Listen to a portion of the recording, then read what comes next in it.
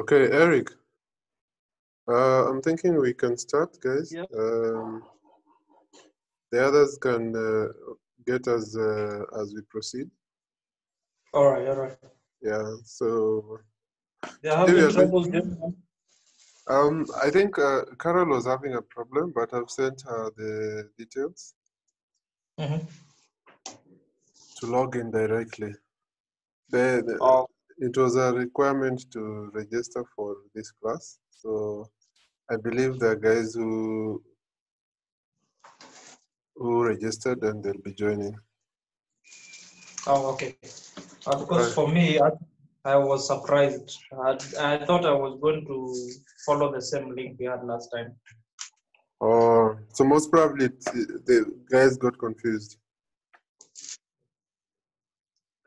All right. We can go on. All right. Okay.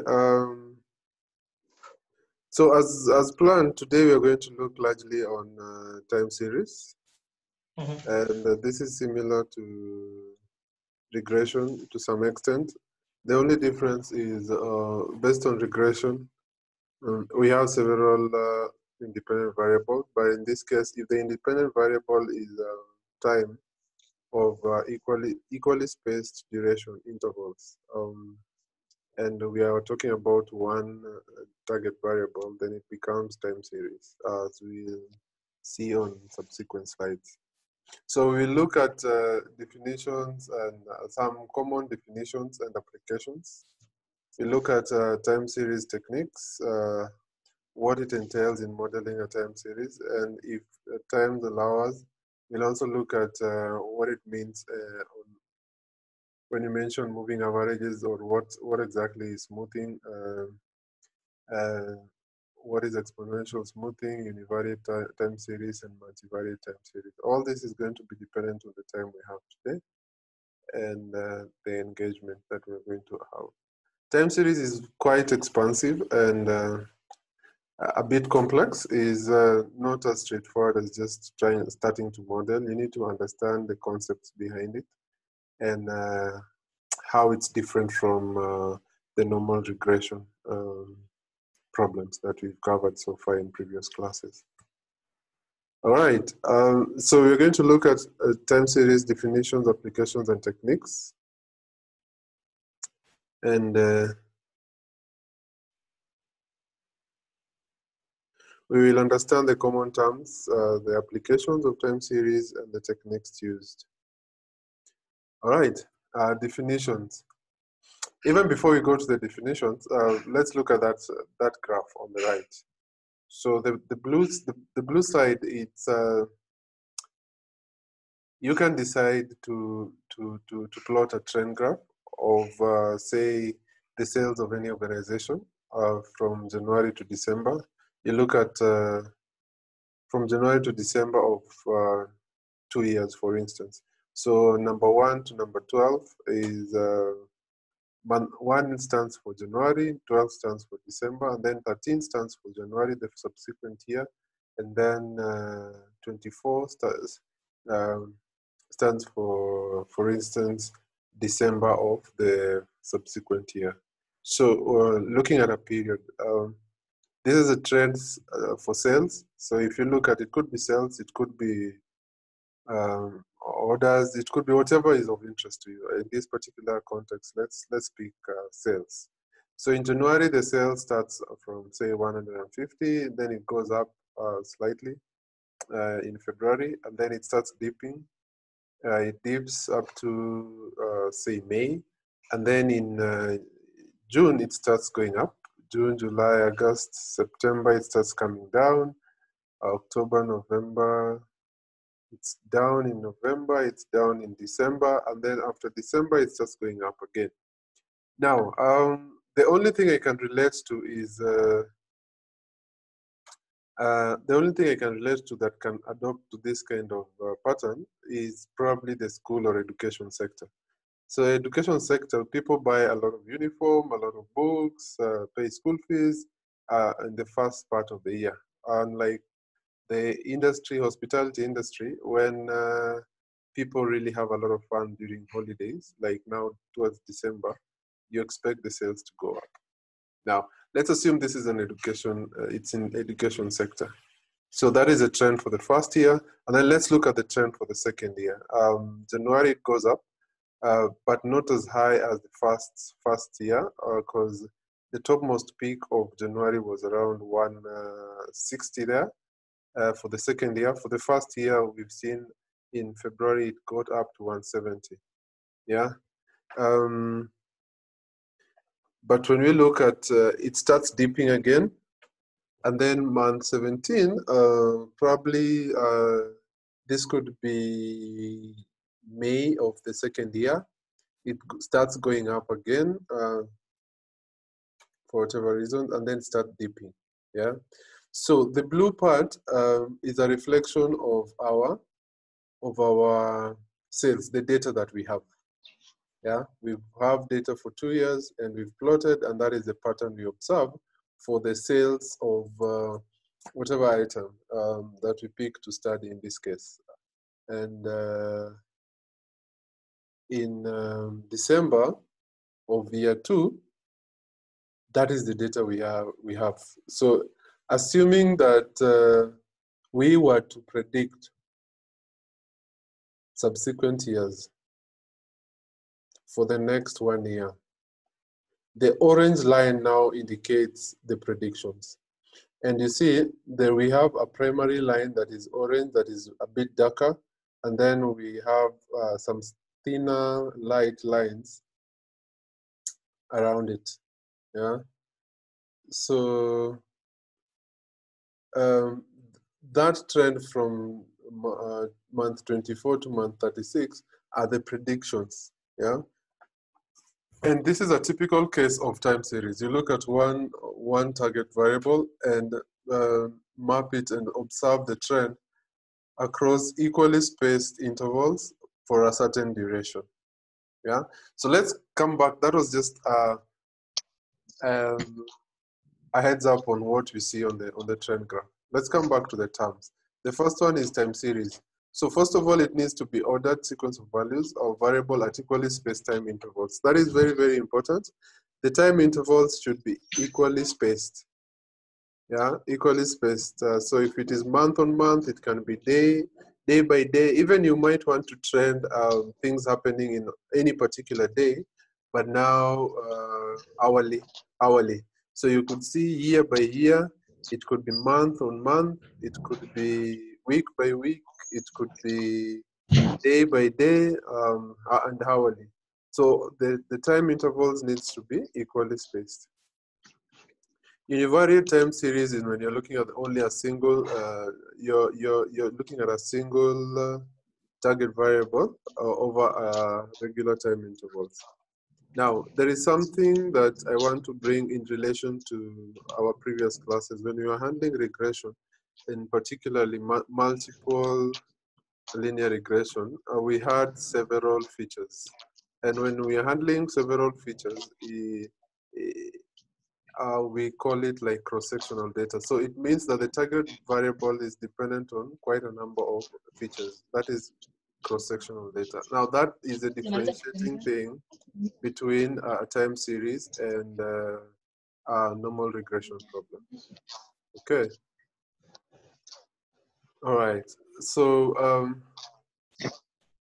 we have the components of time series. So we've looked at the trend, and we've understood that the time should be equally spaced.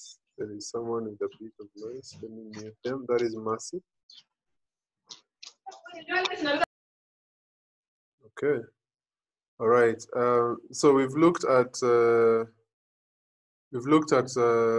trend, and we've also understood that it has to be equally spaced, and we are looking at a single variable over regular intervals of a period. And we've also understood that this period can be either hourly, daily, weekly, monthly, or even annually. Yeah. So there are several things that could happen as you observe this trend. First of all, as you plot this line graph, you could observe there is actually a trend. Yeah.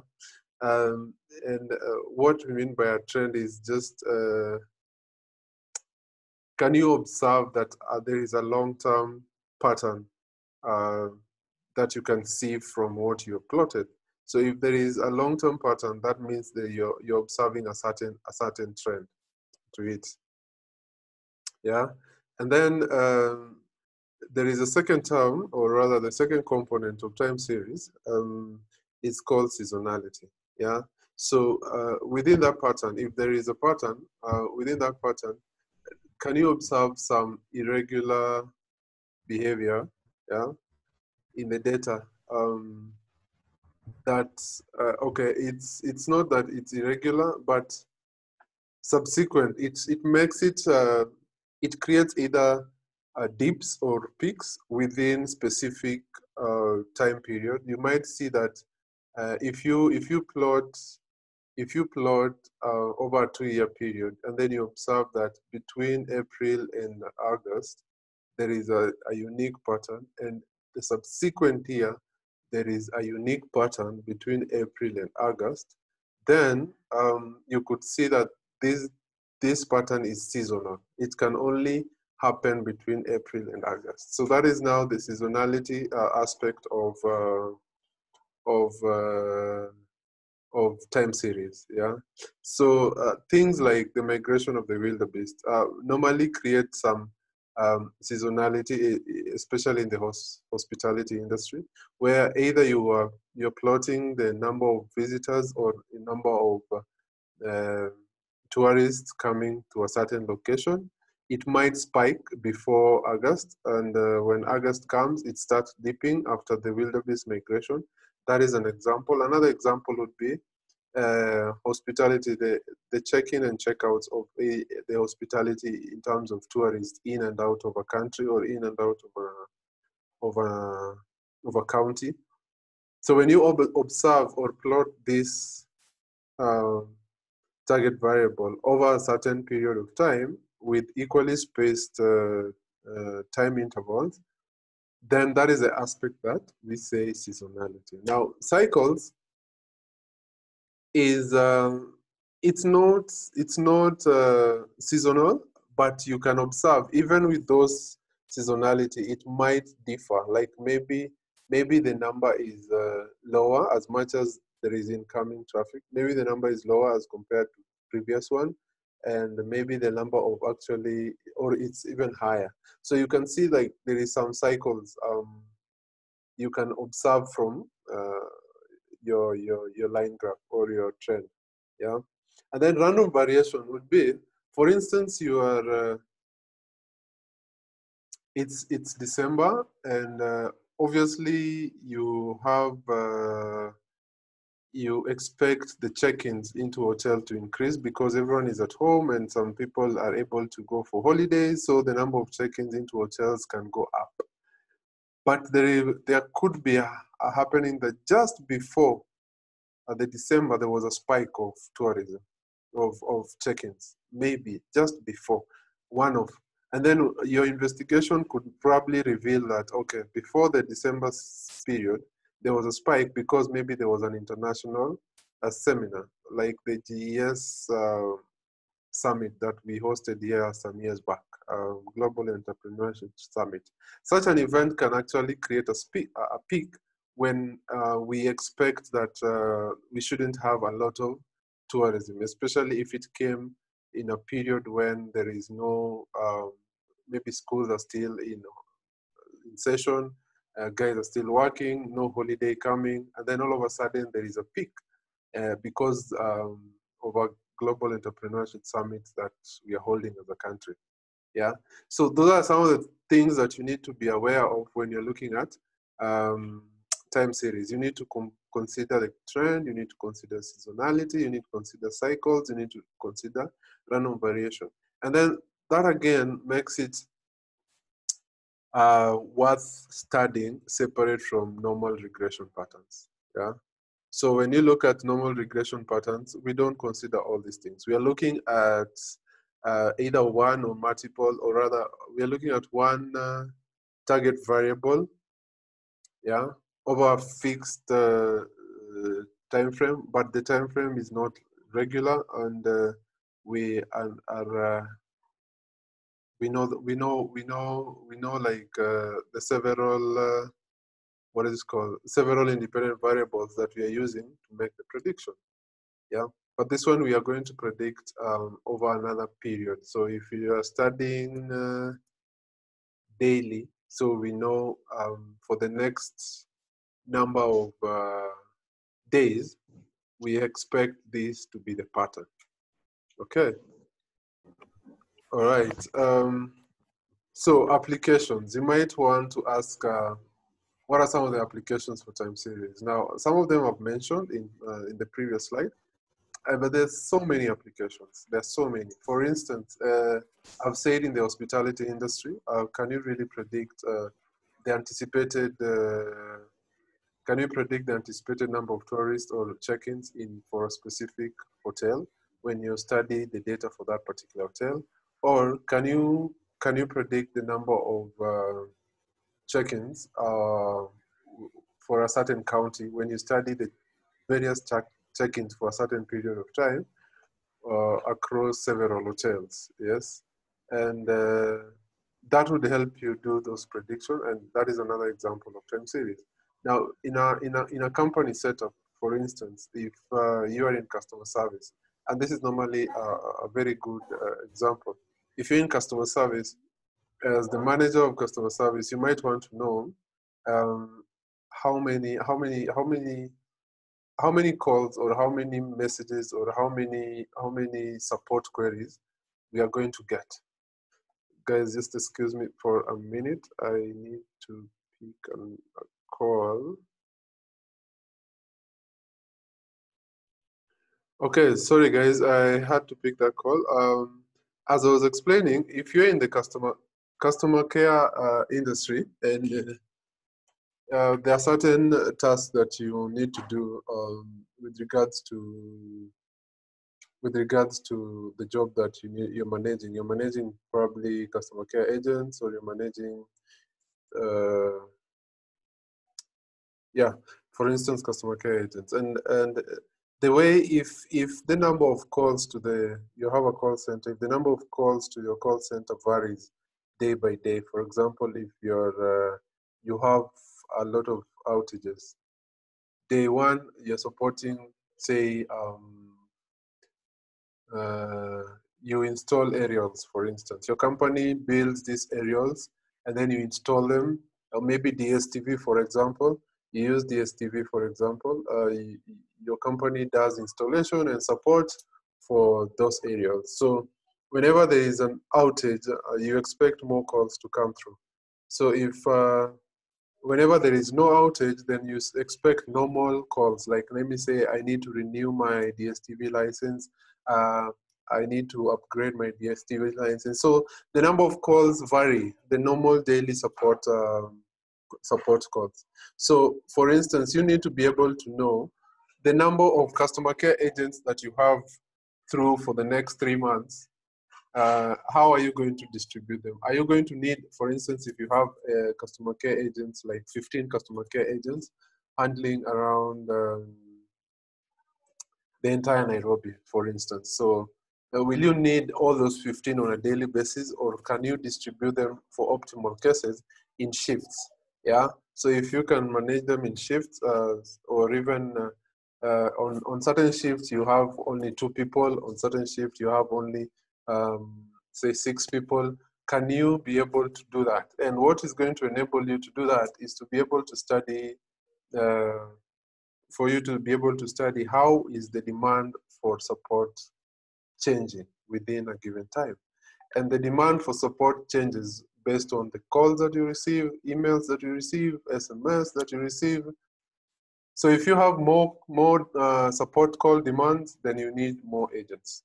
This is another typical example of using our time series. And there are so many other reasons, but around the same. Utility study, workload projection. So if your projection tells you for the next 2 weeks, you'll only receive on average 10 calls in a day, then you need 1 or 2 people. But if your prediction tells you for the next 2 weeks, boss, you'll receive an average of 200 calls in a day. For instance, the day that Pizza Inn normally have their promotions, they normally receive several phone calls, and they normally receive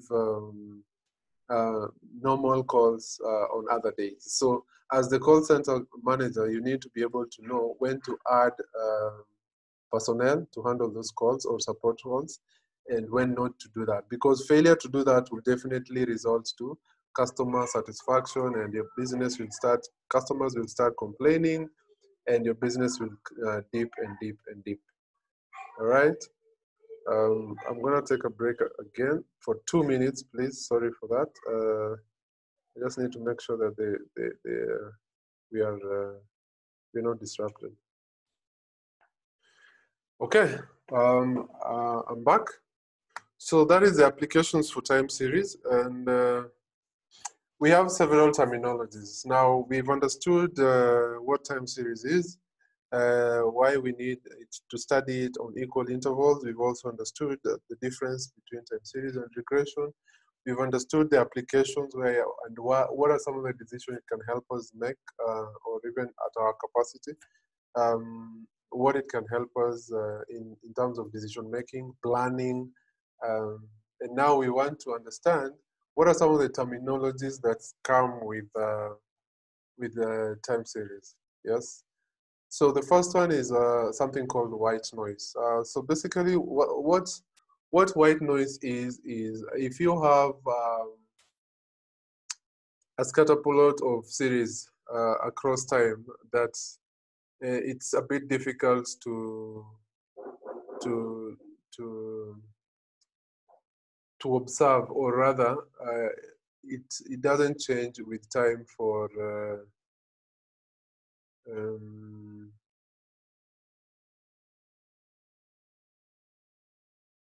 I'm looking for an example. For instance, if you want to study the age of students over an 11-month period, yeah, 11-month period. This would probably not be the best example, but as you handle several time series, I think this is a good benchmark to try and understand what white noise is.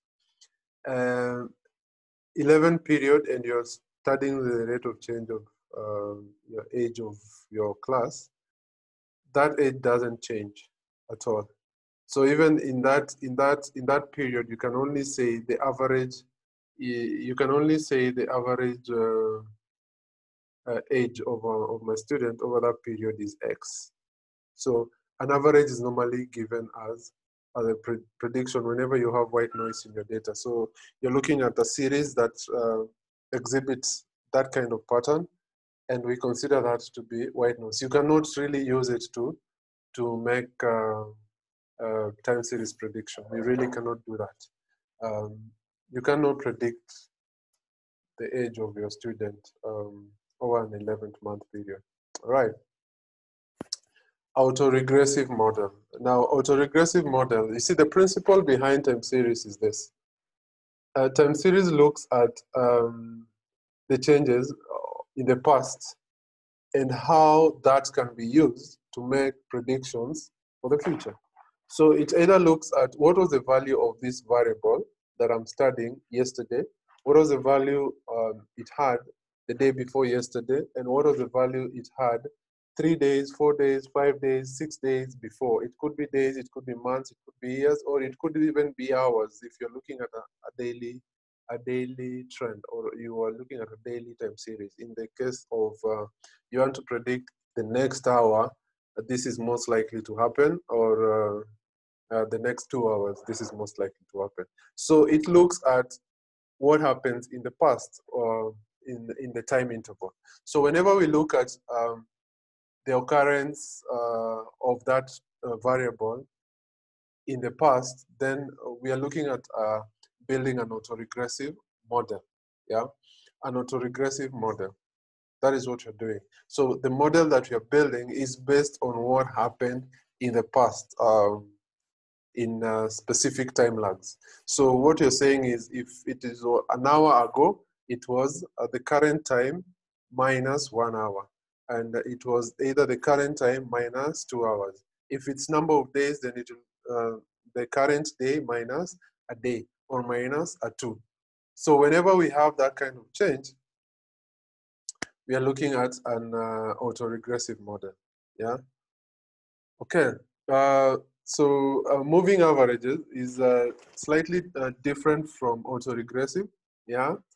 And moving averages, what it does is whenever you make certain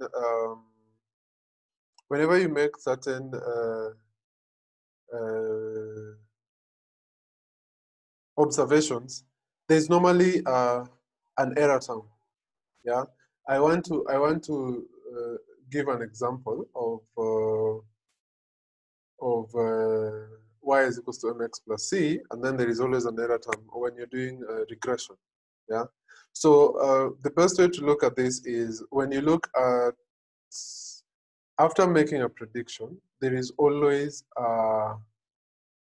you've missed the predicted value, the difference between the predicted value and the actual value. There is always a difference. That difference becomes the error. It's by what margin did you get it wrong? Did you get the prediction wrong? So moving average basically looks at the difference in those error terms over a certain time period. Yeah, unlike the previous one where you're looking at autoregressive model, you're looking at the values. You're looking at the values over the time lags. Right now, we are looking at the error terms over the time lag. So there is a way that the information you get by studying the time lags or the error terms within those time lags over a certain period of time, basically your model would be able to achieve something else. So if you're optimizing those error within a time, your model will be able to learn how the error, the random error changes over a period of time. But if you look at autoregressive model, you'll be able to look at how your values change over a period of time. Yeah. And what you're looking at on the slide is actually the representations of both autoregressive model and moving averages model. Right. Now we have something, I'm so sure those guys, if you've Googled on, if you've done your Googling or even personal study on time series, you've come across ARMA. ARMA is a combination of both. So your model, the model you're building considers both the values as they change over a period of time, as well as how the error terms change over a particular period of time. So it is autoregressive together with moving average.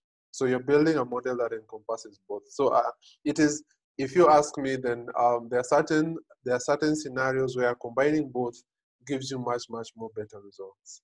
But there are situations where autoregressive modeling would just suit the purpose. There are times where moving average would also actually suit the purpose, and there are times when combining both two would actually give better results. So as you study the time series, it is up to you to determine which one do you use. And in subsequent slides, I'll also explain to you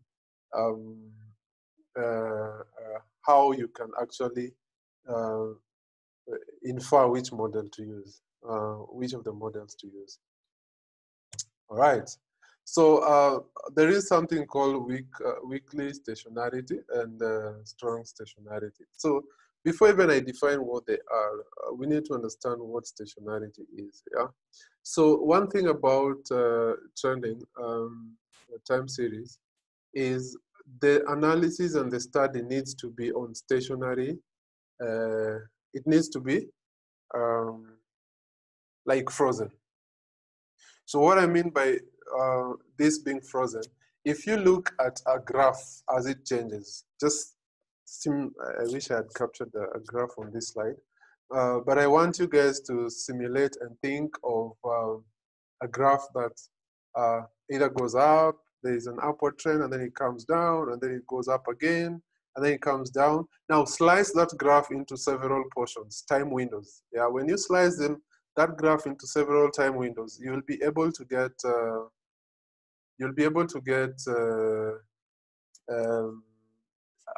variation. you'll be able to get certain statistical measurements within those time windows.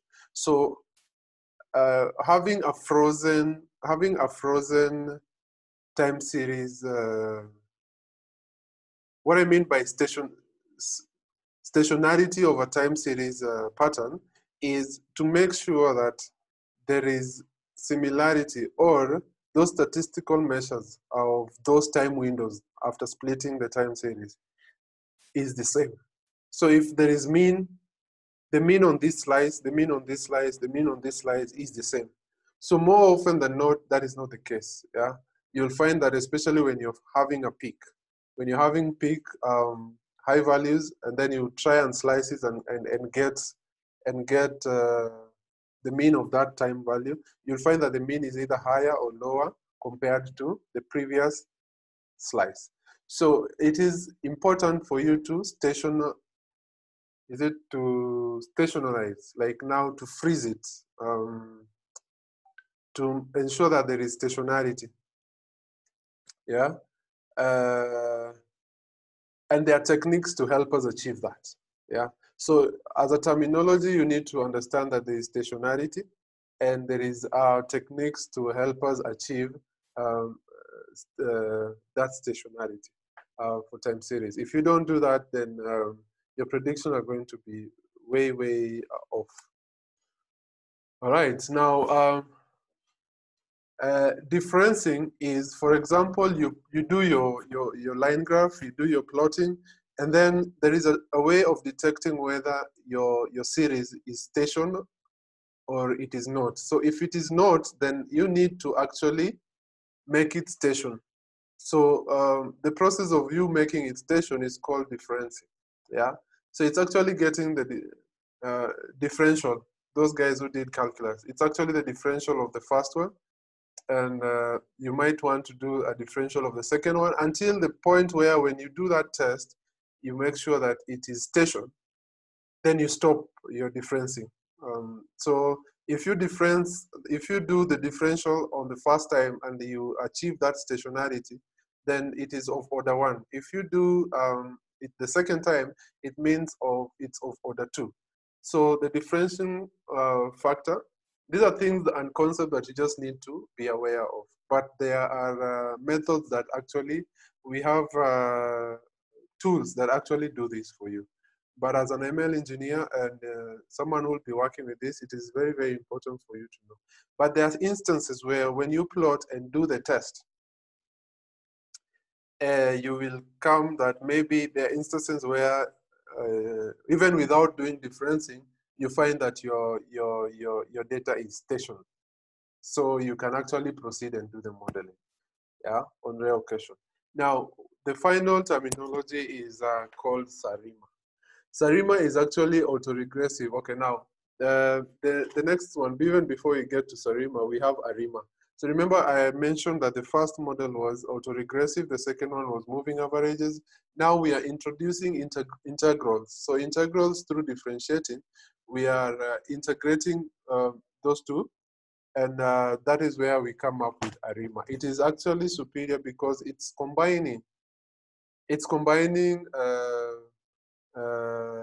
both autoregressive and moving averages, while at the same time providing a mechanism within which non-stationary series can be made stationary. That is why it's called autoregressive integrated moving average. Now, there is a factor of seasonality that needs to be put into consideration, especially for non-stationary series. So if you have non-stationary series, then when you're using ARIMA and there is seasonality in those non-stationary series, then the best approach is to use is called SARIMA. SARIMA is Seasonal Autoregressive Integrated Moving Averages Model. Quite a mouthful. Before I move on, some of the subsequent slides is what I've mentioned. So it's just going to skim through. I'm going to open the floor for any discussions for those people who joined. I know there are people who joined a bit later, and they might have 1 or 2 questions. And I'm opening the floor for any feedback or questions or even adjustments. Yeah.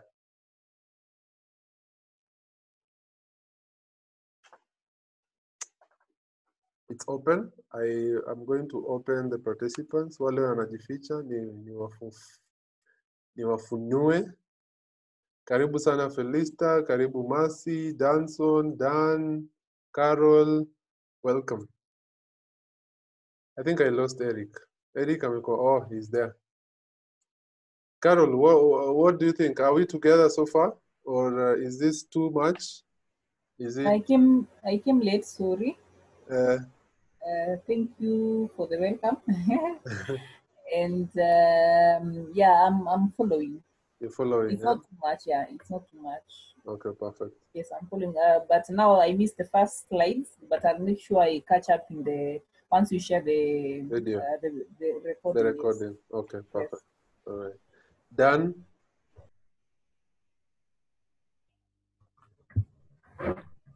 Yeah, I'm still doing that as well, but I've been following. So You're following, yeah. All right. Enrico? Ni Enrico ama ni... Ni wewe Enrico. Fungua roho. You forgot to even welcome me, but it's okay. But as guys wanajifungua roho, unaweza songa kwa hii ingine slide before this one, the one with terminologies on stationary. Okay. I'm having troubles this one? grasping. Yes. This no, one? the one with there was the one that was indicating on stationary. Oh no, go back. Stationary. Oh, the weekly stationary. Where? Which one? Have no idea venye nitakwambia ni forward Hapa. back hapo Okay. Yes, what's the question? Go ahead. Oh, my question mainly is I lost you guys for a moment and I don't really understand what you meant by stationary or non-stationary. Okay. This let me give an example. Probably it's true. Is this whereby you find the time series is still it's predicting something that is going on, like the stock exchange? Mm-hmm.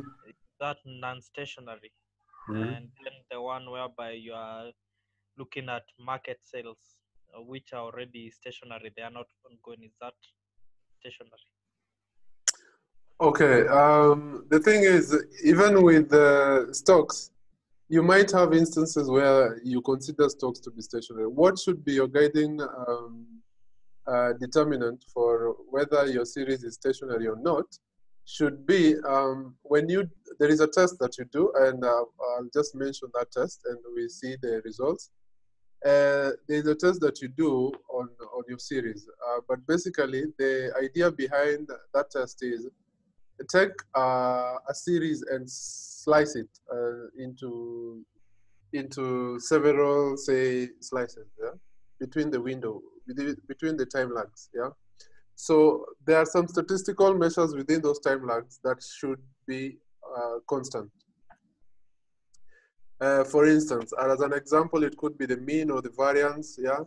So if you slice your series into 3, yeah, you're looking at a window of, say, 2 years, and then you slice your 2 years into 3. Does your mean or any other statistical measure within the first slice, is it the same as the mean of the second slice, and is it the same as the mean of the third slice? So their statistical measures is what determines whether a series is stationary or not. And for you to do any significant predictions using time series, you need to make sure that your series is stationary.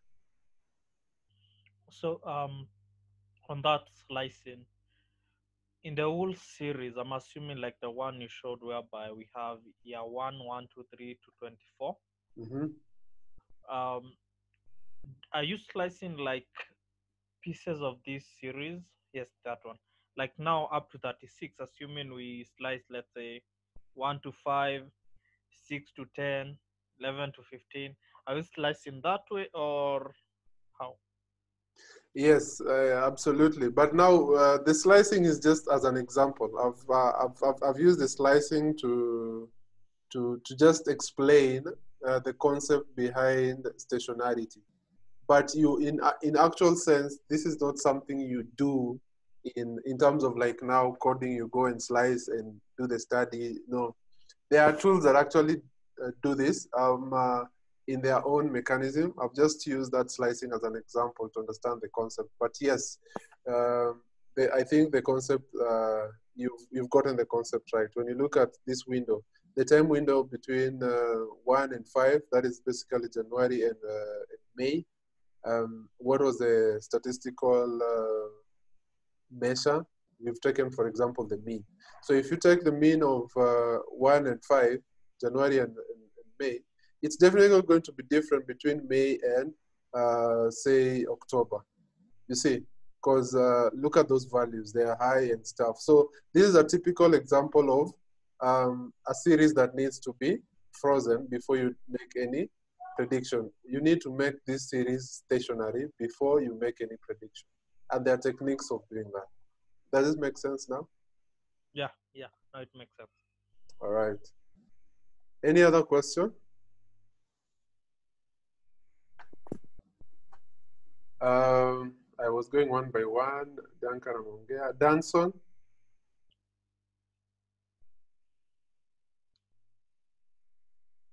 Danson, are we together? Hello.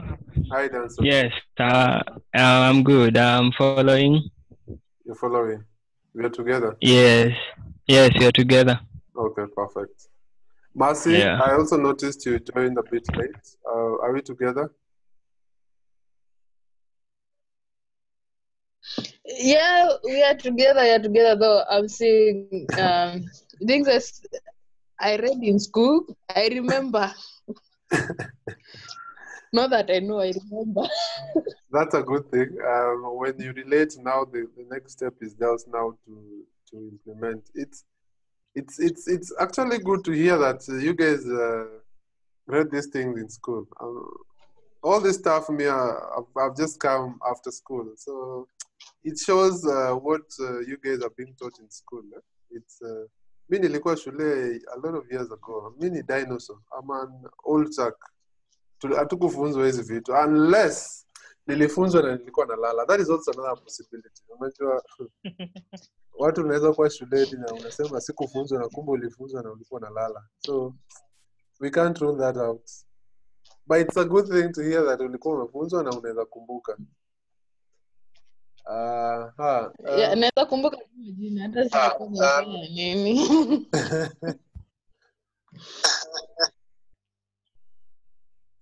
Someone else was talking. Felista, hebu fungua roho. Are we together?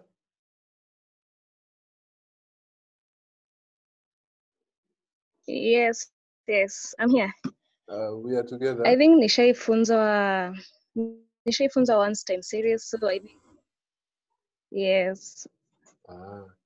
So ni kunini ni kujikumbusha tu some terminology.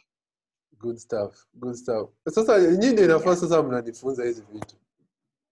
Inafaa mnanifunza. In the morning class I was saying in our sessions this is normally our principle, yeah? Sessions zetu zote. The objective ni kutoa ujinga. So unaona ujinga actually si kutoa, ni kupunguza. Kwa sababu the difference between us guys who are learning and those guys who are ahead of us, the geniuses, sisi wote ni wajinga, but the level of ujinga ndio tofauti. Sisi ujinga yetu bado iko mingi kidogo. Au wengine ujinga iko kidogo. So when you guys learn something, mnaweza rusha kwa class, Duncan atoe ujinga, mimi nitoe ujinga, Eriko pia atoe ujinga. Ujinga ni tofauti. So venye mlifunzwa class, hata nikipotea hapa, I encourage you, mnisaidie pia mimi ujinga itoke kwangu. So I think that is the biggest thing, and that is a differentiating thing between our sessions and any other sessions. I think you guys have attended several other sessions, and there is something unique about our sessions, and I think that is the best way we can learn. What you guys learn outside there, bring it to class, raise it and explain to people, and that's how all of us benefit. That was just a by the way. Eriko umekubaliana na hiyo story ya ujinga, si ndio? Daudi angekuwa hapa tungekubaliana. But yeah, Aya. academic ujinga. Yes, academic ujinga. Na ujinga si matusi. It's actually good to evaluate yourself as someone who doesn't know something, and then you go and learn about it. That is the context that I mean. I don't want us to take that ujinga as an insult. No, no one is stupid or ignorant. That's why I use the word, the Swahili word. It's much better than the English word. The English word sounds like an insult. Okay, moving on swiftly. Is there anyone who have not mwenye hajafungua roho? Okay, so I think we move to, I had mentioned about stationality. And basically all those words that I've indicated there, they are more or less what I've explained. And if you guys have gotten the explanation, then I think this slide is a bit easier for us. Excuse me. And I'll need to make a brief on the tests that you do to determine if your trend is stationary or not. It is called the Kifula test. Hiyo fula ni fula ama fala? I want to hear some people. Is it fula? Is it fala? Felista? Fuller. Oh, fula. Okay. All right. So let's look at the Kifula test. Now, basically, there is that parameter. If it's greater than 0, then it means it's actually a null hypothesis. So the parameter value, if it is greater than 0, then it means it is not stationary. And you need to make it stationary. So the objective is to make that parameter to be 0. Yeah. This is, you'll see the Python code when I explain the notebook and how to derive to that. Yeah. So it's pretty straightforward. All right. Now, there are certain additional concepts where, what's the time now? Should we take a 10 minutes break or we continue? We take a 10-minute break and come back, or we continue? I vote we continue. Anyone with a different opinion? We continue. All right. Okay. So let's continue. There is a message on chat. Let me see what's in chat. There someone mentioning 5 minutes break, so we vote again.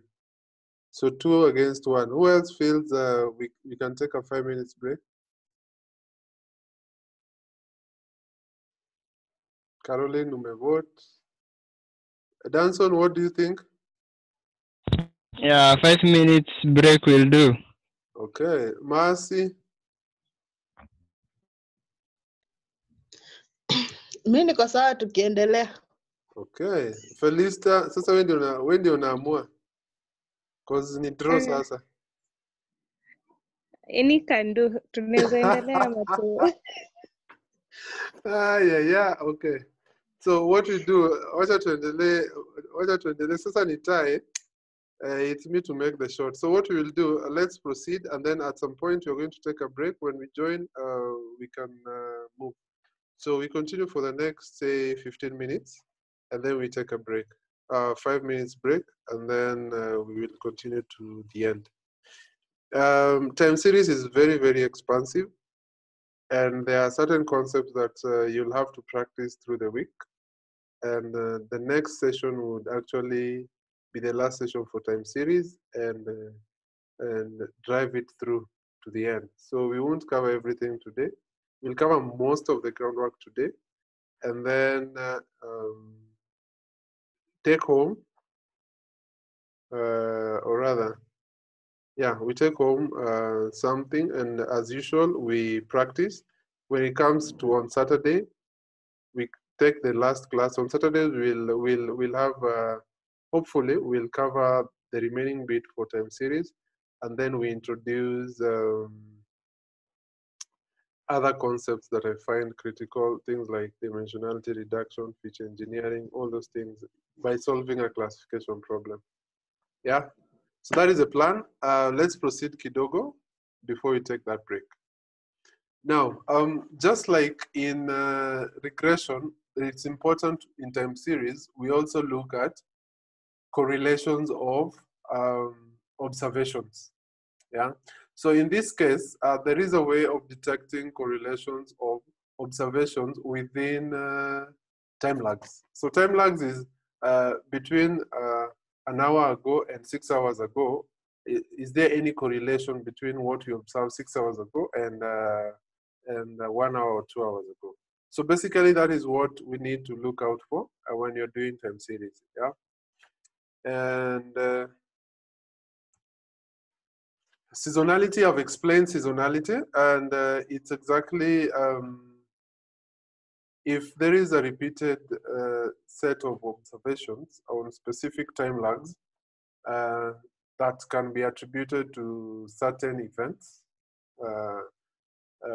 then we look, our series is behaving, or it has seasonality.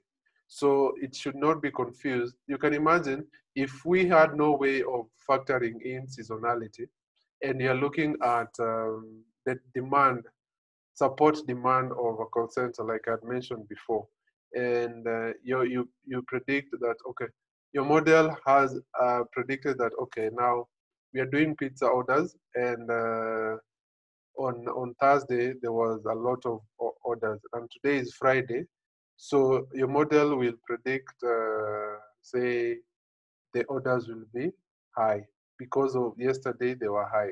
That is an example. But if we factored in and say that since it seems like every Thursday the orders are normally high, but immediately after Thursday the orders go down, then there is a seasonal period, Thursday, that orders are normally high. So if that is factored in, then when your model predicts for Friday, it will understand that, okay, now it should go down, but up to this threshold. And now the possibility of making the correct prediction, because you factored in seasonality, is enhanced. So your model will be more reliable because it factored in seasonality. Right. We have methodologies. I've spoken about this. What I want to take you guys through is something called BJ methodology. Enrico, it is Box Jenkins. Umesikia? Box Jenkins methodology. Take note. Najwa, what is in bracket can be confusing. I had to be very specific. I had to be very, very specific. Okay. Thank you for exposing me. Yes. All right. Okay. Now, there is one methodology for that is a process for analyzing time series. Yeah, and it's more or less revolving around what we've already spoken about. And in this methodology, there are several steps. Yeah, and the first step is to check for stationarity. So you get your data set, you need to, before even you dive deeper into doing your prediction, is your data set stationary? If it is stationary, proceed to the next step. But if it's not, you need to make it stationary. And there are certain plots that you can generate called run sequence plots that you can generate to help you determine the seasonality. Stationarity. Yeah. And then the next one of still, we are still identification. Now, the first step of Box Jenkins, we need to identify. There's a process called identification. So high level, we have identification. And then the second one is estimation. And then the third one, which is the last step for Box Jenkins, is more like checking the metrics, like now the performance of what you've done. Yeah. So in identification, there are sub steps, like now checking the stationary, and then the second one is now checking the autocorrelation by generating autocorrelation plots. So there are ways of looking at autocorrelation within time lags. Yeah, so you look at the time lag windows and checking, are they autocorrelated? Yeah, and we have something called partial autocorrelations, and you have to deduce between the inference between autocorrelation function and partial autocorrelation functions. This can be done by plotting something called correlograms. These are very deep technical terms, yeah. But when we start, it could be either towards the end of today's session, or it could be the first thing we do the next Saturday. We will actually see how all this pan out and the implication. We'll walk through example case by case and explain all of these terms. Yeah. So when you're playing this, recording, try and do your own research to get your own understanding. That will trigger questions, and when you trigger questions, you'll probably find answers. But if you don't find answers, bring back the questions in class on Saturday, and we will definitely get the answers, and we will conclude. We will get conclusion, and you'll be confident that if someone wants you to do a time series problem, you'll actually build a model, time series model, with a lot of confidence, having taken care of all this stuff that we're talking about. All right. And now, like I said, correlograms are plots that you look at. You get an autocorrelation function and partial autocorrelation functions. These are values. When you get this, basically, once you get this, you plot those values that you get against the time lags, So the pattern you observe in your plot would actually advise you on whether to use an AR or an MA, autoregressor, or moving averages, or whether to use an ARMA, yeah, autoregressive moving averages. So the pattern you get is will derive. So if, for example, you do your autocorrelation function, and then you see a spike decay towards 0, yeah, then you're most likely going to use an AR model with P. So P is the time lag, yeah. P is the time lag, and then if it's the spikes cut off to 0, then you're going to use Q, moving average with Q. So Q is the error term. Like now you're studying the pattern in the past based on the error term. So ARMA, remember, we are using both the time lag and the error term. Time lag values and the error term value. So that is ARMA. It's combining autoregressive and moving averages. So when you see a pattern that spikes decay towards 0, and you can use ARMA or AR, yeah. The same to partial autocorrelation functions, yeah. So this is just a table to help you choose which model are you going to use. All right. Now we come to the second part of Box Jenkins methodology. The first one was identification, which has autocorrelation. It also has stationarity, and also determining which model that you want. Now, estimation, again, you don't need to worry about this. We have tools that does this, but it's important to understand what's going on. This is synonymous to, or rather similar to, When we did our first class ordinary least squares method, there was a dashboard with summary, yeah, and some estimated values. So it's more or less the same thing, and the tool will actually generate this. But in the Jupyter code, Jupyter notebook that I've prepared, you will actually get to see some of these values and infer on them and understand them. All right, once you've estimated, then you have to check the results. It's called diagnostics checking. Now, the objective of this, based on the summary again that you see, you could use several models and you pick one that has the lowest AIC value. So AIC value is this one, yeah? And you pick the one that has the lowest. So these terms, just like when you are covering ordinary least squares method, most of these terms were not clear the very, very first time. But as you do the notebook and do your own studies and poke questions, yeah, the meaning and significance of these terms will come to light, yeah. So this being the first class, I wouldn't want to dwell much into this. Most of this would be covered in the second class for time series.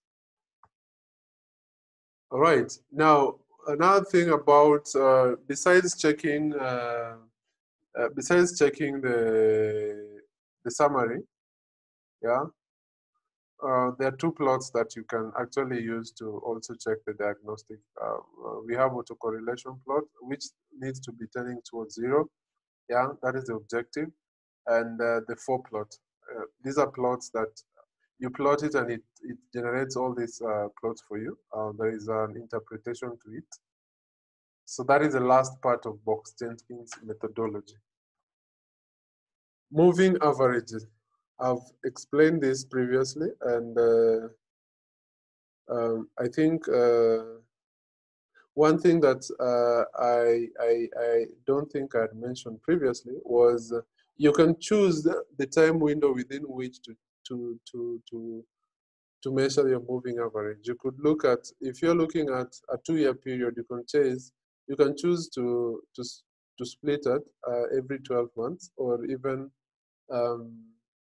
6 months. So your moving average, you're looking at a time lag of say 6 months or 12 months or even the entire period, 24, to calculate the moving average based on the error terms.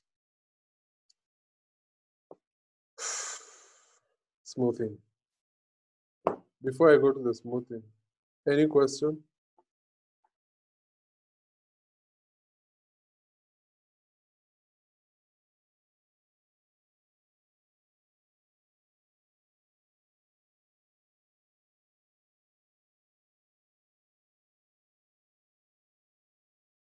Okay, I think this is the point where we take a break and then we meet after 5 minutes at exactly 3:43, 3:55. We can reconvene again at exactly 3:55 and continue. Is that okay? Yes, but quick question. Yes. If you could scroll back, there's those charts whereby BJ plots. This one. Yes, the circle. What does this mean? We'll cover each of these plots and get influence of what they mean. Each of them have an interpretation. Okay, okay. So we will definitely cover that. All right, can take the break.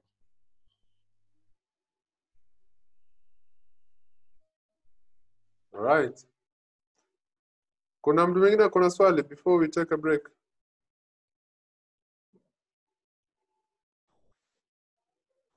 Okay, let's meet at exactly 3:55. See you guys.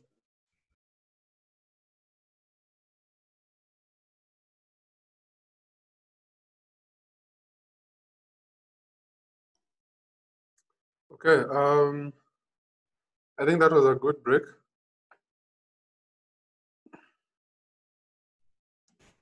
For those of you who needed sugar, I hope you've taken some sugar.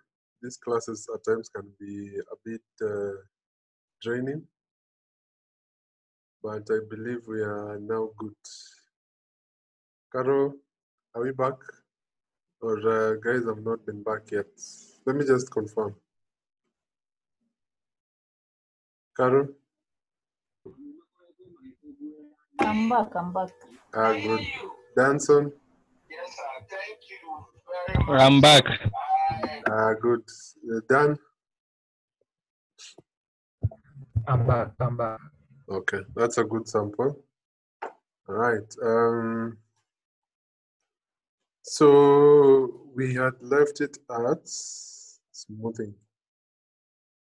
Now, there's one thing with time series. It's just like all the other models. It's trying to extract some underlying patterns from within the data set in reference especially to the time lags. So there are instances where there are observations that could appear or would be considered to be noise, especially the random changes that would seemingly hide behind the specific patterns underneath the series. So the objective is normally to try and remove this random behavior, extract it from the underneath pattern, so that the pattern can actually be learned by a model.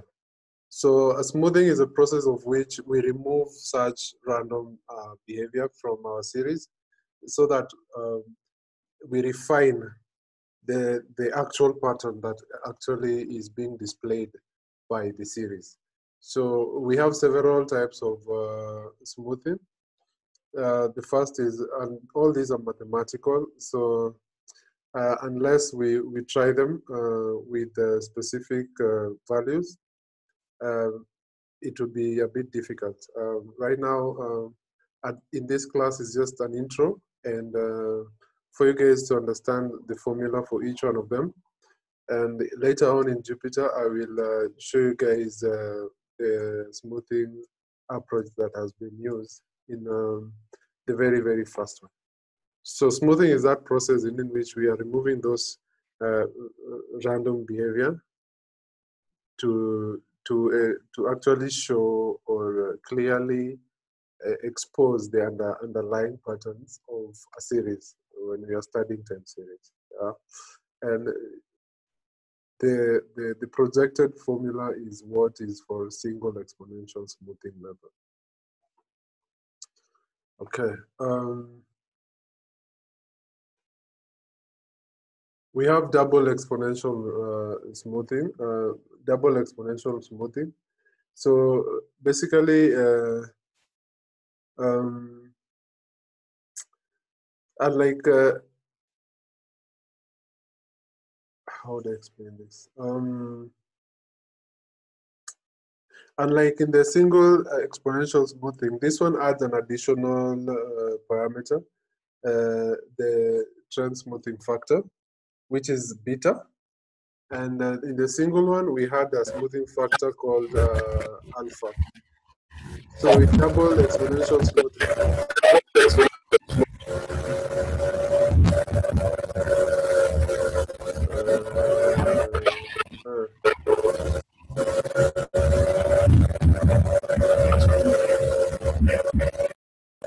Dolby?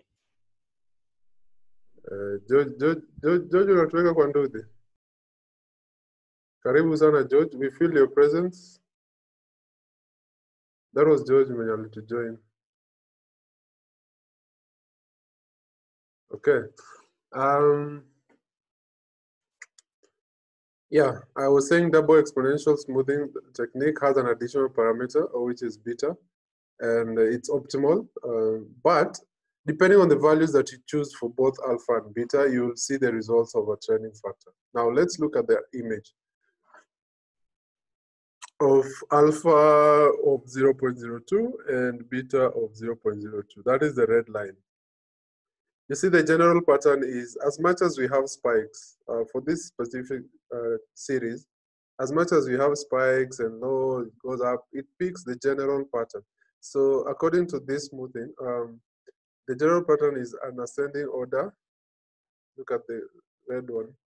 It goes up, it has a net increase up to somewhere here, and then it decreases slightly, start decreasing. That is the general pattern. But if you look at the specific pattern is, look at the blue one, alpha of 0.9 and beta of 0.9. I think that's the one.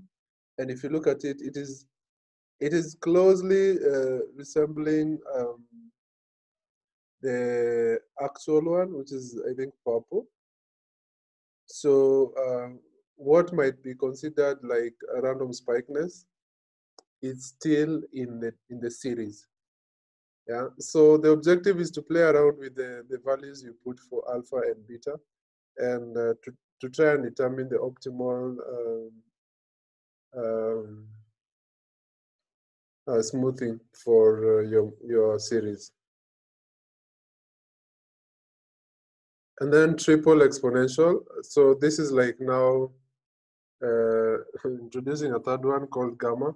So all these are mathematical. This is super complex, but with time, and some of these things are done by the tools. Yeah.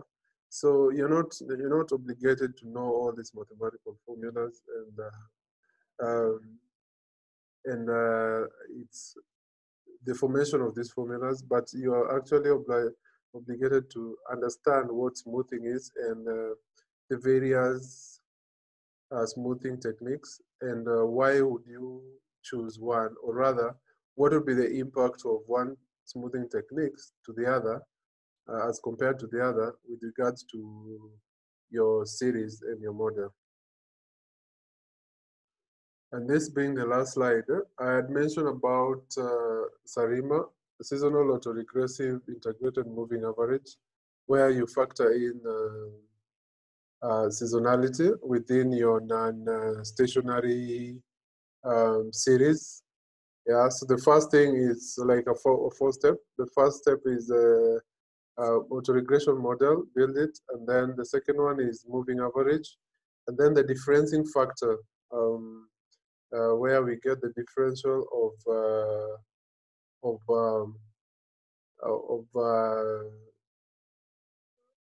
the series with the intent of making it stationary.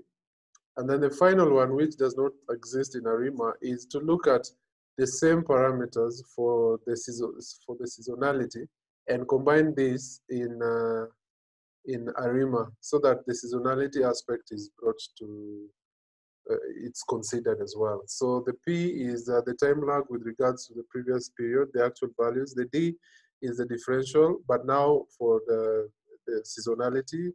Q is the error term, the time lag based on the error term, and S is now the seasonality. And with all that is in brackets, you add it to ARIMA. ARIMA is, we are just considering P, D, and Q in lowercase. So you'll see this in action in the notebook. But basically, what all this verbatim, or what all this theory is saying is we must apply transformation to our time series to remove seasonality, especially for the non-stationary behavior. So if you want to use both autoregressive and moving averages integrated, meaning on a seasonal angle, then we can use SARIMA. All right, so I think based on this, we can now move to the notebook and get to see a snapshot. I'll share the notebook. This is the plan moving forward. I'm going to share the notebook, share the video. At your own time, digest what I've said and generate questions out of what I've said out of this session. And the first step you need to do, the questions you generate, the first step you need to do, try and get those answers. If you get conflicting or confusing answers, take note of them, and then on Saturday, bring them up in class. So we will review today's session. We will review today's session and get to understand what each one of us understood about the various issues, and if at all there was some questions, if at all there were some questions that came up through the week, we can deliberate, discuss, and then start the second class. So next week would largely be looking at the notebook and understanding the concepts much, much better, with the intention of actually making and building a time series problem from ground all the way to making predictions and translating the results. So in the next session, we will actually see the results of a time series and make predictions and interpret them. And that would cause the closure on time series session. And if we are allowed with time, we can now venture into the next topic. Otherwise, we will save the next topic for the next coming Saturday. All right, before I open the notebook, questions? I know the session after the break was pretty short because we had discussed quite a lot of stuff previously before the slide. I had mentioned all this before the slide. Any question?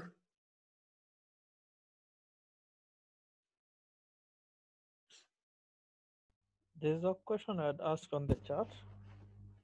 Or Which about the channel? notebook? Yes. Yeah, I'll share the notebook. Let me see. Did you ask another question? Let me see. No. Oh, the channel of sharing the notebook. I'll post it on the WhatsApp group. All right, thanks. That works for you guys, I believe. It does for me.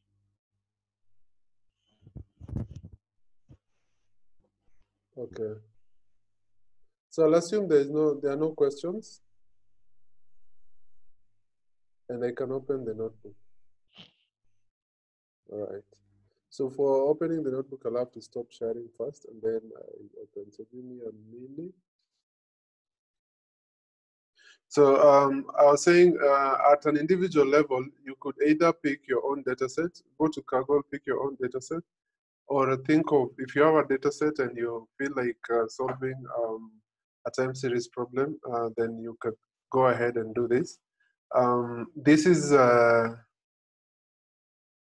this particular notebook. I was thinking of, say, a busy day at the call center. How do the number of support calls come through hour by hour? Yeah, and can we be able to tell in the next hour this number of support call is going to come through? Yeah, and depending on how you build up, I would want to ask a question. Besides, after being able to predict the specific volume, especially in a call center, are you able to, or rather, are we able to not only tell, like in the next hour, we're going to receive outage complaints from this number of DSTV customers? Can we actually build up on that using either a different way or even another different problem solving method to extract who are these people who are going to make this call? So it's quite an interesting field, but the moment you're able to predict that at a call center or even at pizza in orders, we are going to, in the next hour, we are going to get like, say 25 calls. And these calls are most likely to come from these customers. So instead of that customer calling you to order pizza, you call them and tell them, hey, okay, today we have this and this and this and this. Can we dispatch a delivery for you? They'll be shocked. It will be like, hey, okay, these people are reading my mind. Huh? I was about to order my pizza, and I normally take Hawaiian or peri peri, and they're calling me and telling me that they are ready to deliver peri peri. You can imagine that alone takes customer experience to the next level. Yeah.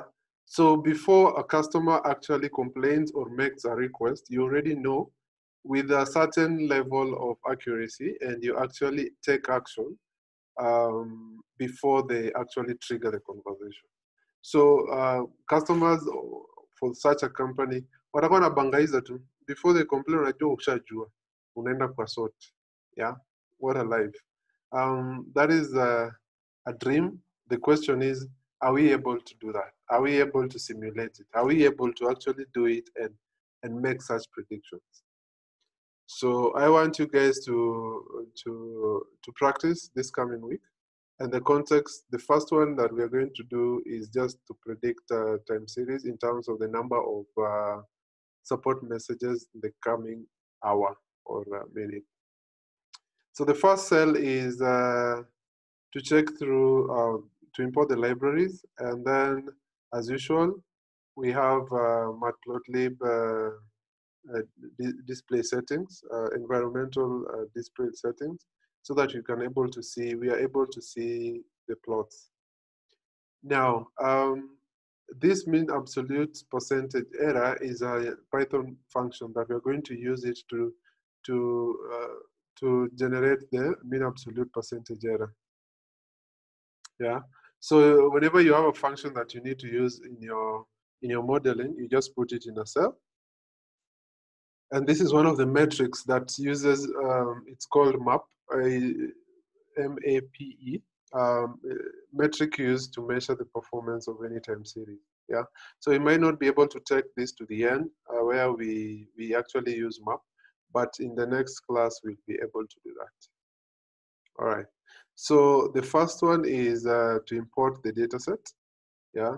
So we are assuming we have quantities of messages that come through every hour. So for this message, we had 155 within the first hour, which is midnight, 121 within the hour 2, like that, all the way.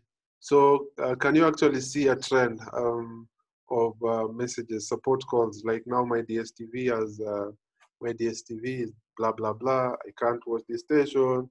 Are you able to like pick a trend? Is there a trend, and are you able to project? So because we passed the dates, what I had mentioned here, because we passed the dates, the date is imported as a date time column. Yeah, a copy. Message.info, number of messages. I'd made the date as an index. Okay, so we plot it, and this is what we are seeing. Yeah, this is what we are seeing.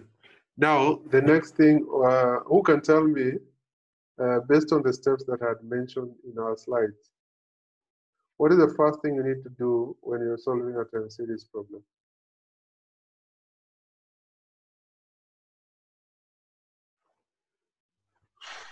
Mtu asipoongea nitanyamaza tu mpaka time iishe, alafu nifunge, alafu we call it a day. Even me, I'll just keep quiet. It's all right. Ni sawa tu. Check the stationality. Anyone of a different opinion?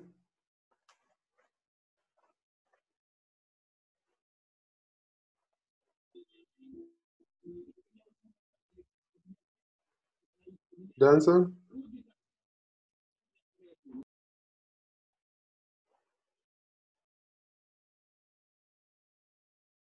Caro?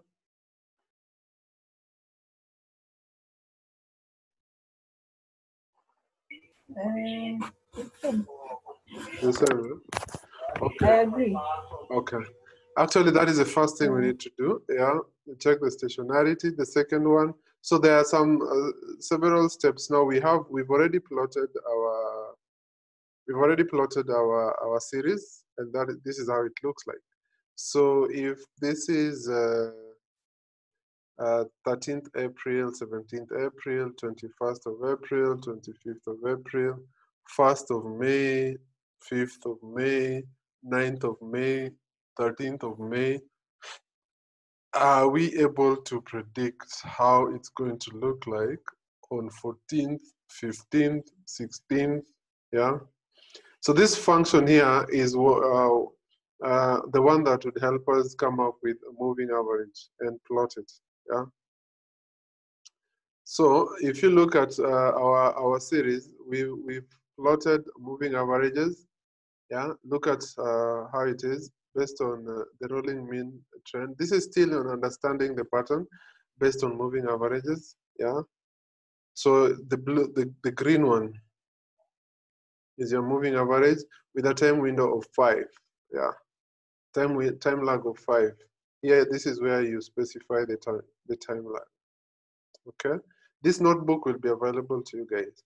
Now we do smoothing with a time window of 30, meaning we are looking at the past 30 days and using that data to make our average, like as our moving average. So you see it's slightly different. So it picks the general trend. Yeah. So when you look at smoothing as a factor, there is some what we call random fluctuations of the values that we are trying to extract, because here the general pattern is inapanda juu, inashuka kidogo, inapanda juu, inashuka kidogo, inapanda. So that is what we are trying to derive. Is it constant? Yeah. Once you achieve that, then we look at the period. If you had a data set that is for more than 30 days, you can actually look at smoothing it for more than 30 days. We pick 90 days. And then to display the intervals, we within that function, plot moving average, we display the interval so that we see the boundaries. Yeah. So ideally, moving averages, it's close to a straight line with some slight variations, and the boundaries are there. So we are still studying the data. Okay, there is another one, exponential. We spoke about exponential smoothing. Yeah. Now plotting the exponential smoothing, check this out. Look at what happens with moving averages, and then look at what happens with exponential smoothing. So when you look at this, you'll see a slight difference in the way the impact of that exponential smoothing has as compared to um, without smoothing. Yeah. Double exponential smoothing. This is it. That is the function for double exponential smoothing. And then when you plot it, you get to see double exponential smoothing. Remember, we are using alpha and beta values. Yeah. And you give alpha and beta values. So you could play around with these values. Yeah. And see what impact of the value you provide does that have to your smoothing. Yeah. So look at that. Look at the red one with alpha of 0.02 and beta of 0.02. And then time series plots. This is our time series plot. Now this is where we use the Kifula to determine the stationarity of our series. Now based on this, the Kifula is telling us that our series is stationary. So we could actually go ahead and do our modeling. Yeah, because our plot is stationary. It's stationary. So we check the autocorrelation, both partial and complete. And then in the next slide, we are using Sarima. So this function again is one that generates the model, yeah, and returns. We are able to now plot and returns the summaries of results from which we can infer. So if you are not using Sarima and we separated this into autoregression and what is it called, moving averages, the common thing that would help us to determine which model to use is AIC. The one with the lowest AIC is the best model. So this is when you're using Sarima, this is the report that you get. So that is it for for time series. On Saturday, we are going to give this a much more in-depth look. You'll get to understand much more with what is in this notebook. So I really encourage you to go through it, generate your own questions, because this notebook is going to form the starting point where we moving forward. You're going to understand quite a lot in practicality. So when you generate your own questions, then when you get to receive the answers, you'll be they are most likely to stick in the long run. Now, once we understand this, we are able to pinpoint or generate a new problem and do a prediction and extend the predictions for the next 48 hours or the next couple of days. How would it look like? And then we visualize that as well. So that is what we will do in the next class. And for today, I think that marks the end of it. It was just an introduction to time series and basically highlighting the components. And through this notebook, you can actually see some of the work involved in solving a time series problem. So it is expansive. Spend the next 1 week to get comfortable with some of these terms. Where it was not clear, go through them again, and then prepare yourselves for the next class, Saturday, where we will cover all this in much depth, and generate a problem and forecast. We will do forecasting. How will it look like for the next 48 hours, for instance? Having said that, I think I put a full stop. I put a full stop and now invite questions, comments, and feedback. That's it.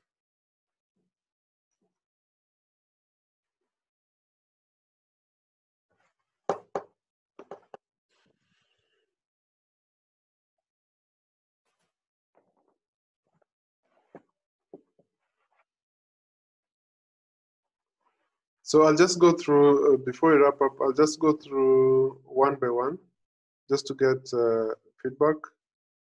And you just say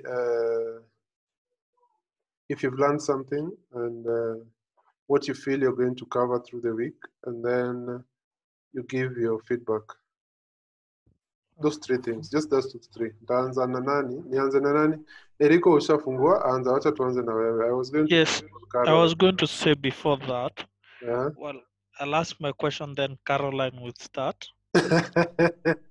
So, in this, is there like, because I've been looking, can we compare the different, what are they called? That's funny. Can you compare? The different smoothings and see which one is better than the other. Yes, you can do actually that. Smoothing techniques. Remember, you're doing smoothing. You're doing smoothing and doing your modeling. So you could play around with that. Alright. Yeah, you can. Caro, you can take over the stage now.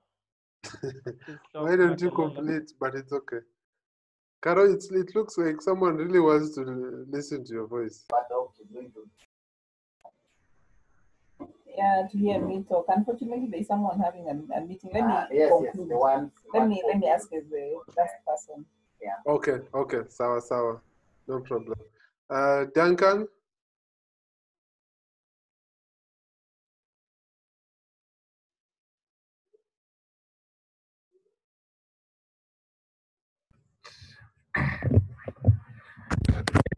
The session has been good. I've learned a few things. I'll need to, as I said, go and look deeper into it, especially those steps are involved in working with time series problems.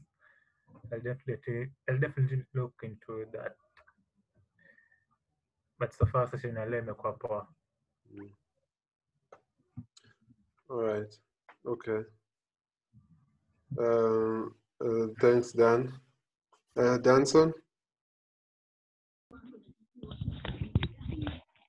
So hey, uh, the class was awesome, and the insights in time series were also good because I've not experienced a lot of time series problems. Then I guess throughout the week I'll research and get to know more examples of time series problems and maybe how to solve them. Yeah. Awesome. Okay. Thanks, Danson. Mercy?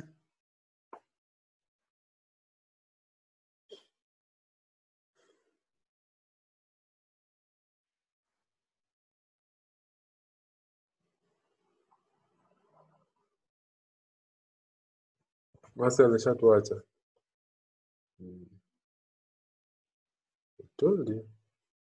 Takupata tu. Ama ni microphone. Maybe as Mercy, I hope she'll get us before we drop off. But the good thing is the recording is there. She can always follow through.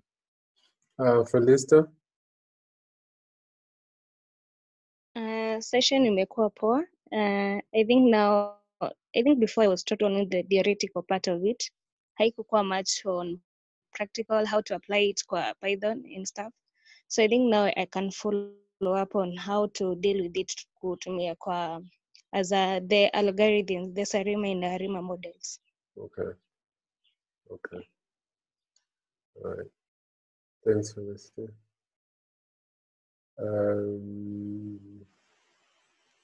Eriko, you can run, but you can't hide. We are with you now. Fungua roho.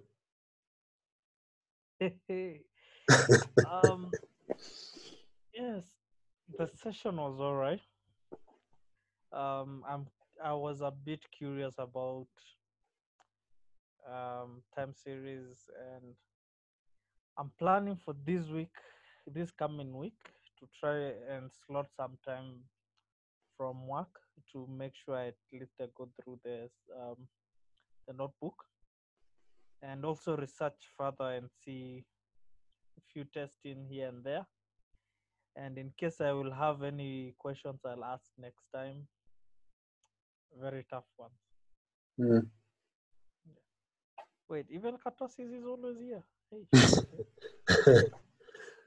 Okay, Eric.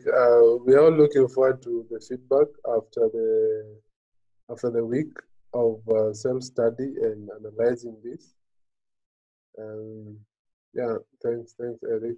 I don't know if Carol, you're ready for. She was ready from the start. Okay. Carol, tuko na wewe sasa. Let's see. There is a chat message. It looks like Carol is having a meeting in the same place. So she's typing. Let's hope that she will give us feedback, even if it's through chat, and then I'll be able to read. As she types, I think this is just the beginning of time series. Definitely, there is quite a lot. And standard to our approach is you get to learn the concept through a session like this one, and then you have 1 week within which you have a notebook and you have what you've learned in the session. It is up to you as an individual to actually create time and digest what you learned in this session and create questions, because it's only through questions that you will learn. So any concept that you had not understood, try and get answers. You can get answers. Fortunately enough, this season's our sessions right now are already recorded, unlike previously. So you can always revisit the recording and play them, and you'll probably get answers in the recording. If you don't get answers you're seeking in the recording, nothing is preventing you from consulting other guys, or even consulting Google, or even consulting other online resources.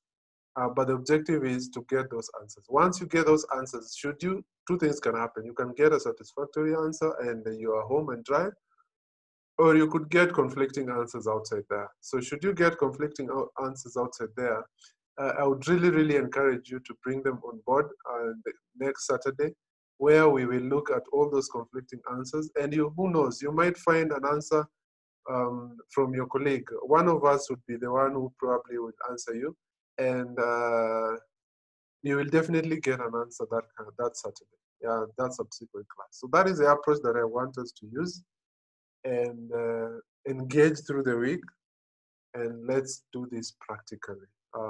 Every work needs to be done via Jupyter. Right. And then before I close, this is the feedback from Caroline. No question, this session was insightful, a busy week ahead to digest, and she's grateful. Okay. All right, and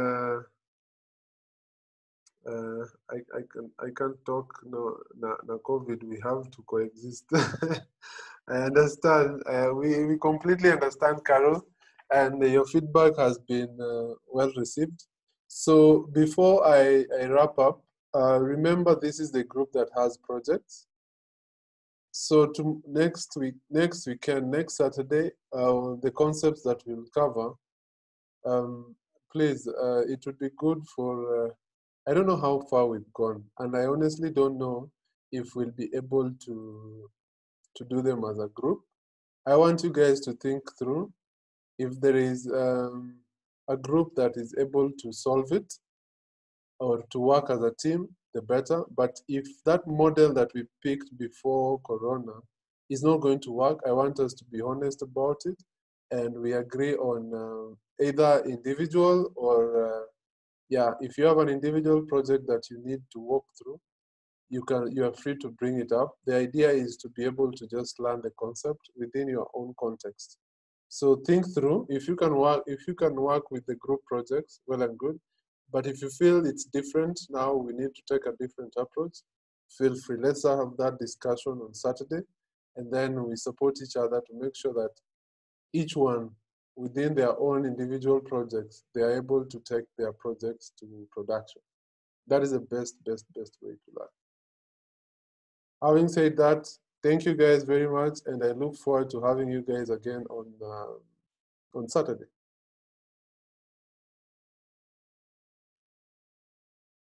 All right, Eric is asking, can we get a debrief of the group projects? Eric, how do you mean? Do you want for me to bring out what they are about, or what exactly do you want me to say? Okay. So actually, I lost all my chats, and I'm having a difficulty remembering what the projects. What was the question of the project? Like every details that were provided of the project and the data as well. If you All could right. provide the document, it would be great. All right.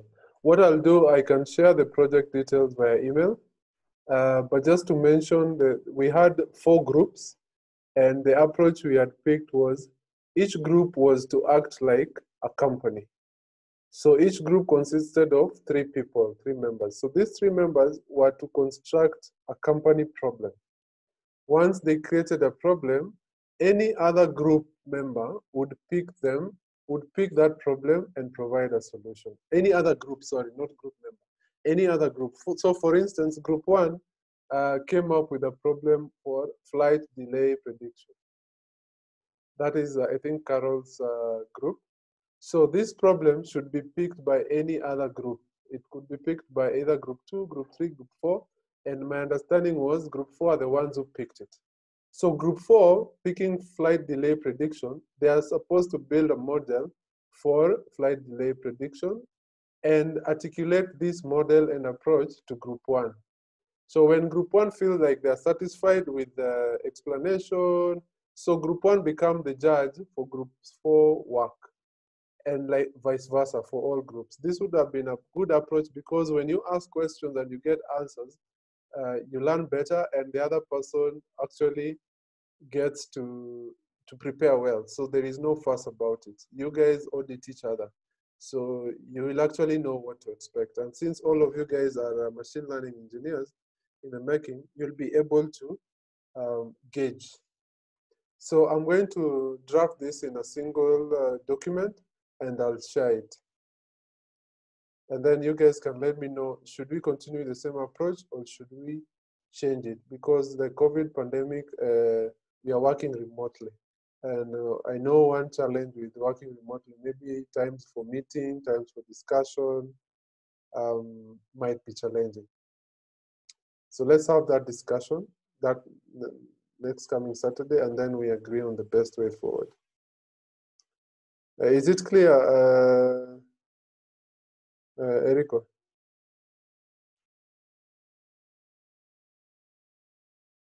Okay, you can Yes. see a thumbs up.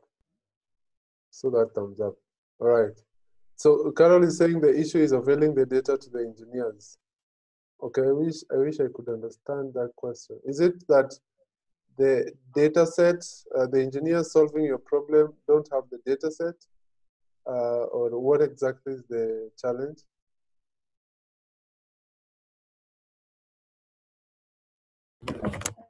Ayub, I Yes. think Nani, can you clarify that? We are in the same group, Who's that? Eric, Okay. and we actually had, we are in the same group with Eric, and Okay. we had actually tried to start the conversations around our project, Okay. but now we were missing the data because I think the data was submitted to you, and as Eric has said, the document around that project. Okay. So we did. Okay. I get it now. There are some there are groups that pointed availability of data on. Say they were using Kaggle available data, publicly available data. So when I will share all these details, and then you guys can get the data and continue with the conversation. I think that would form a good basis for us guys to start and pick up from Saturday next week. Hiyo iko sawa?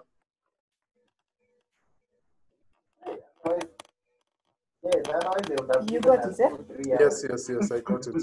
So I'll share the details. I'll share the details on WhatsApp, and then we can engage via WhatsApp for the project, for the group project.